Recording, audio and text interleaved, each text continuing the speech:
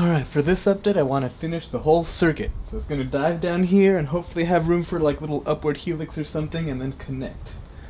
So let's get started.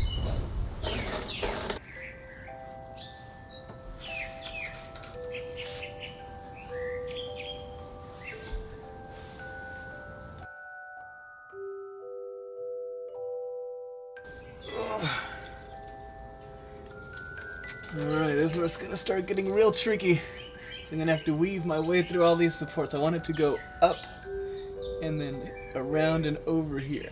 Alright, it's kinda hard to see, but I added another inversion in the back there, and now I just need to connect from here to here.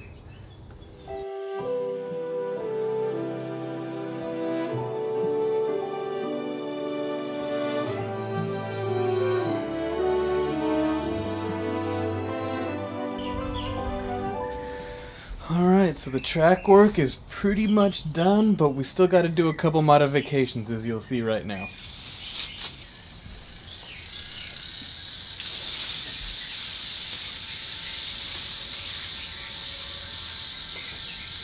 So yeah, I need to lower this.